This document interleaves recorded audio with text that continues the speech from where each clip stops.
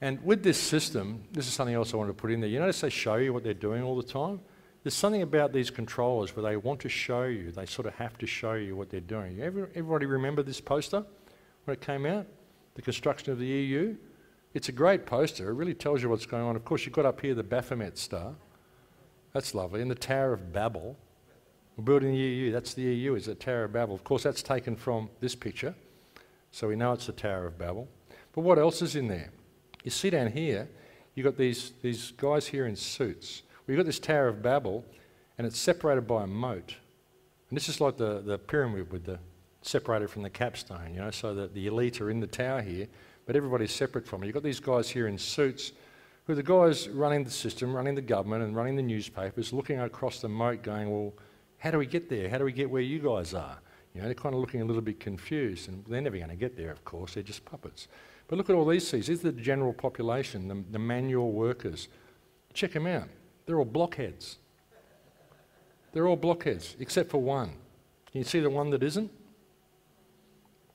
Little baby down here. Because we're all born with infinite potential.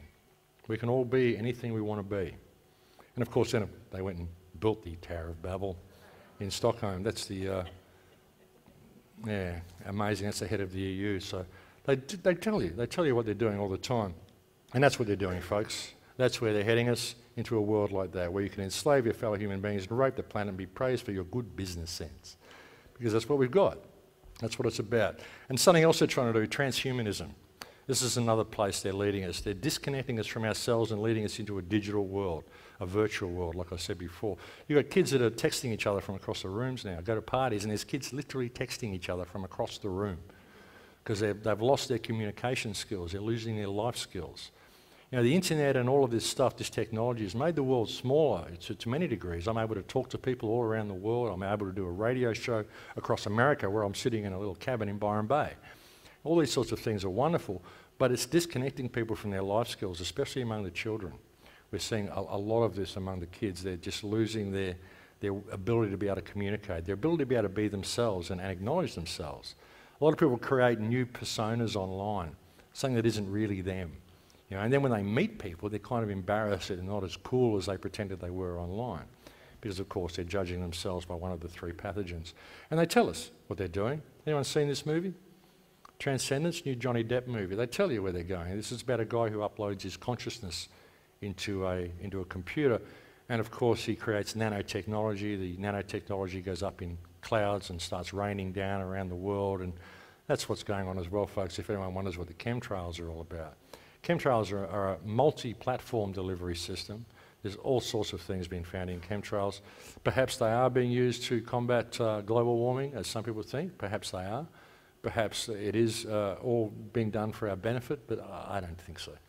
I really don't. I don't think these people that are carrying out fracking around the planet and carrying out all of the destructive processes they're carrying out would really be too concerned about protecting us from the heat of the sun. I don't think that's the plan at all.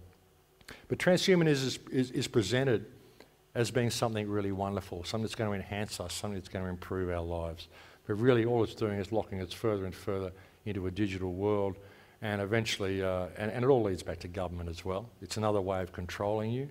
Everything that they do, if you've got a digital world and everything's monitored, if everything's digital, everything's monitored. They're talking about situations where you won't even need your mobile phone anymore. You can have a little implant in your head, and you won't even have to communicate. You won't even have to speak your information to the person on the other end of the phone. You can just think it. Anyone seen these new gaming machines that have come out where you can actually think? You can sit there and control the game with your mind, and the game will facial recognition and all sorts of stuff, can tell how many people's in the room, all sorts of stuff, all presented to the world as a game. You know, this is insidious where they're taking it. You know, just think about it. You can control the game with your mind. You can do that because you're an electromagnetic being. And everything you experience is electrical. This is quite literally a biological computer. It's a vessel that harvests a frequency from the field that you experience as you. And I'll go into that in a little bit as well. But this is where we're going, folks. That'll be a wonderful life for our children, don't you think? Living there in a virtual world, it's all good. You've got all this great stuff going on. It's just that reality isn't really that good, so you just don't pay attention to that anymore. And that's where they're going, folks. It's a wolf in sheep's clothing. That's what transhumanism is.